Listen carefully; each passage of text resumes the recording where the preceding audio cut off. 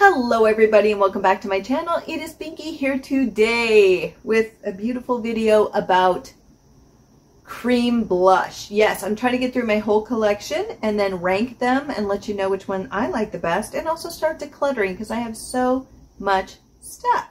So I'm going to start with the Cheeky Rose Cream Blush from Winky Lux. These are $20 a piece. You can, or used to be able to get these at Ulta, so you can always wait for a 20% off sale, or sometimes these did go on sale, and that's when I picked them up, and I picked up 3 of the colors. So today I am actually wearing this one, and this is called Crown. Now I don't wear a lot of blush. It's very light. I could show it to you right here. This is what it looks like.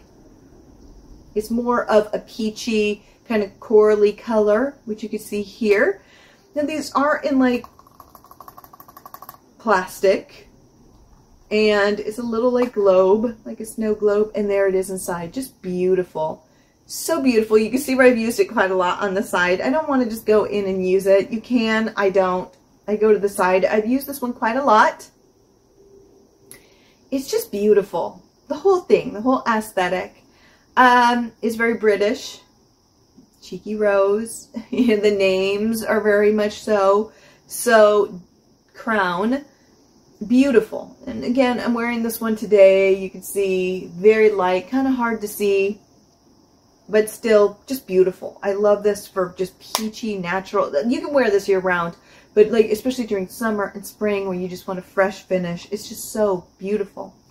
And then the next one basically is Dodgy. Yeah, it's Dodgy. It's kind of hard to see. So the next one is Dodgy, and this is more of a pink.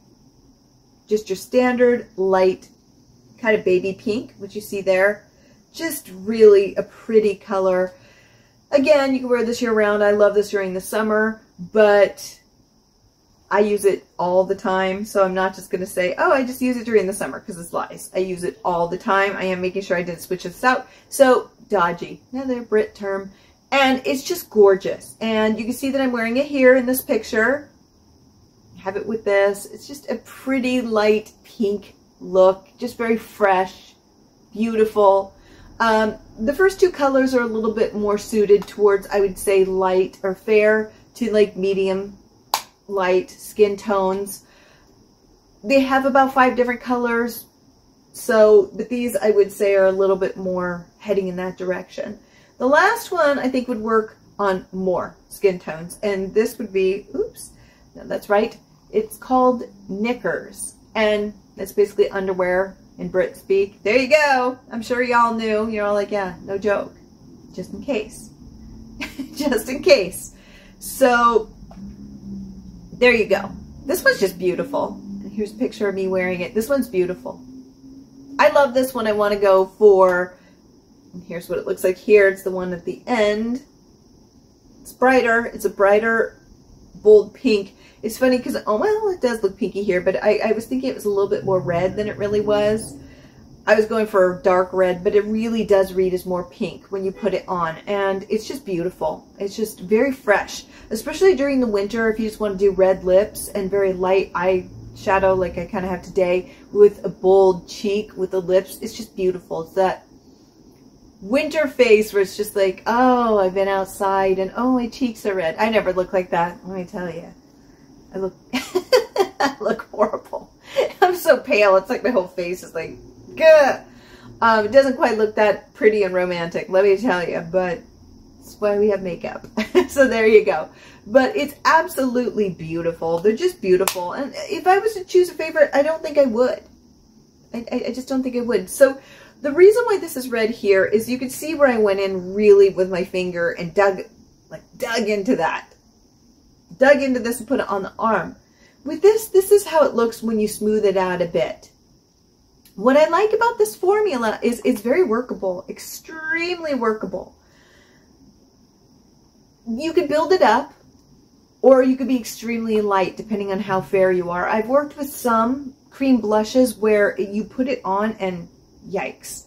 You can't move it. You have to move quickly or it just stays on your cheek, and it can look garish or clownish. Not the case with these. These are really easy to work with. What I like is the formula is very cream. Like some will just be cream. And that's it. These go cream to powder. So the more you use it, the more powdery it gets. And I think it's to help set. So I kind of like that because I don't like to use powder on my cheeks. I just don't like to use powder in general. I love a very dewy complexion. Even when matte was all the rage, I was dewy. That's just how it is. That's how I like to wear my makeup. I just feel it's more fresh. When I tend to use powders, I'm like, wait, I didn't realize I had lines there. I just don't like, I don't like it. I don't like the way it settles. I've seen it in pictures and I'm like, yikes. I just don't. So for me, no. I like dewy. And this is just gorgeous. These are just gorgeous. The thing is that if you do use them a lot, they will start to dissipate. So you could just add more on. What I like is you could build them up very well, very well. They build up beautifully. But if you overdo it, they will disappear. So don't go crazy. But even if you do and it disappears, you can add more and it builds up beautifully. Very natural to a little bit more, oh, you really got the blush on today. And that's okay. So as far as wear time, the wear time on these. So I have very oily skin. I don't powder. If I use powder, I don't think this would be the case. But I found that these tend to disappear at the 3 to 4 hour mark for me. They'd really start to fade because I think the oil got too much for them. So they would kind of disappear. I think if you had neutral or combination skin, unless it was really bad oily T-zone, which happens with a lot of combinations, then it may not be as happy for you. If you have dry skin, these may work better for you. It doesn't mean that I don't like them or they don't work for me. They do. It's just I may have to carry them around and reapply later. That's not my aesthetic. I'm too lazy, so I don't do that. So once it's done, and I go, ooh. People are like, you sick? No, I'm just really fair. That's my life story. So these are really great, but if you have oily skin, you may want a powder and it may help you. I didn't test that. It probably would. For me, it did not work past the 3 or 4 hour mark, but that does not mean that I don't like these, because I do like these. I do. I think they're beautiful. I love them. I will use them all. Would I buy them again?